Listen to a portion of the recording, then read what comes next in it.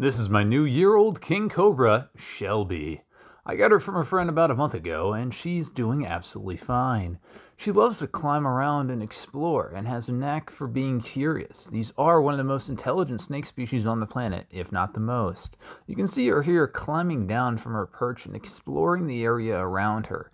Like I said before, these are incredibly perceptive and intelligent animals. Here she's trying to determine if I'm a threat and whether or not to pursue me.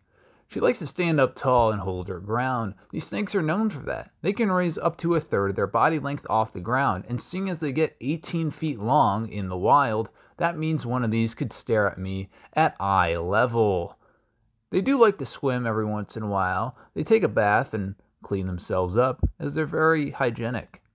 She gives me the side eye when she lets me know that she's not having it and she doesn't want to interact with me. She's saying if I come any closer, I won't ever be able to come close